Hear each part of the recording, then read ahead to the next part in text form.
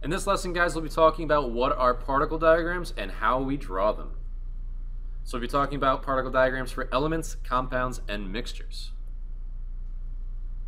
A particle diagram is a visual representation of the particles of a substance with the particles typically represented as dots. In biology class, they talk a lot about diffusion. We've seen in your textbooks, in your review books, about how different molecules will spread out as time progresses, and they're always depicted as circles. When we get later into the year into nuclear chemistry, the particle diagram on the right will show the spontaneous decay of a uranium isotope. Monatomic diagrams, they're just single spheres, no connection to one another. So those elements that we talked about, like sodium, for example, this is a perfect particle diagram of it. The diatomic diagrams, however, remember we said there are two of the same exact kind of elements chemically combined together. So like O2, for example, they look exactly the same, but they're smushed together. Compound particle diagrams are also drawn like elements. Instead, you get to see the actual composition of each compound.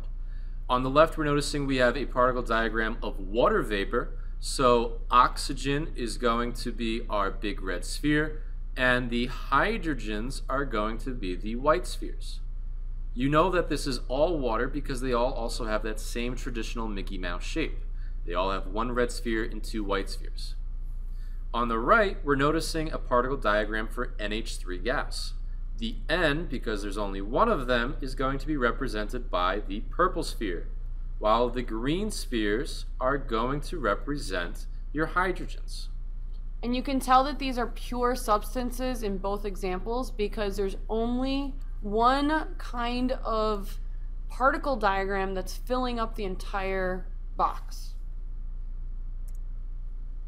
Mixtures, as you can see, have different types of pure substances inside of them.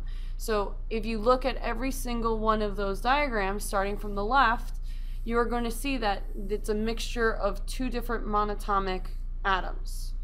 Then you go on to the next one, you see that it is a mixture of a monatomic atom and one diatomic element.